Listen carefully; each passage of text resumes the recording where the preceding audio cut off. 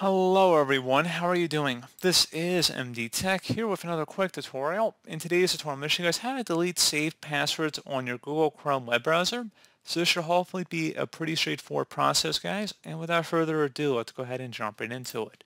So all you have to do is open up Chrome if it's not already open. And you want to select the three dotted icon up at the top right, which will open up settings, and then select settings down on the bottom of this menu. And then on the right side, underneath autofill, you want to go ahead and select passwords. So if you have any saved passwords on your browser, they'll be listed here, in which case there'll be a little trash can icon next to any respective saved password, in which case you can delete it from the browser at that point. So pretty straightforward process, guys. Do hope I was able to help you out, and I do look forward to catching you all in the next tutorial. Goodbye.